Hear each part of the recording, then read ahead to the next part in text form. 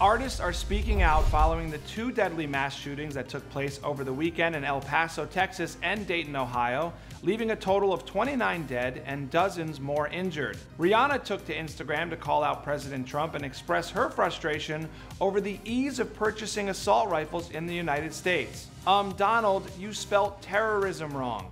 Your country had two terrorist attacks back-to-back, hours apart, leaving almost 30 innocent people dead. This just days after yet another terrorist attack in California, where a terrorist was able to legally purchase an assault rifle, AK-47, in Vegas, then drive hours to a food festival in Cali, leaving 6 more people dead, including a young infant baby boy. Rihanna captioned a screenshot of Trump's tweet. The singer continued with the harsh reality. Imagine a world where it's easier to get an AK-47 than a visa.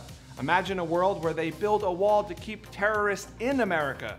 My prayers and deepest condolences to the families and loved ones of all the victims from Texas, California, and Ohio. I'm so sorry for your loss. Nobody deserves to die like this. Nobody. Cardi B also voiced her frustrations with the Trump administration and its response to the tragedy.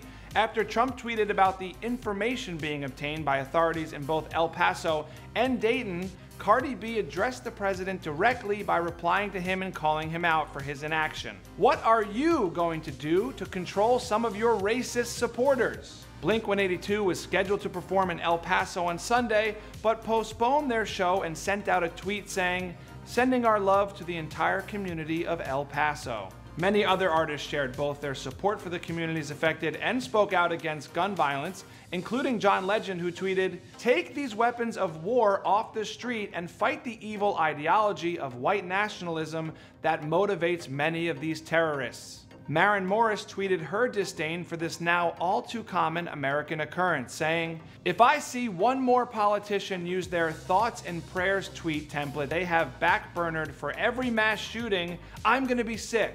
We need common sense reform, not 280 meaningless characters.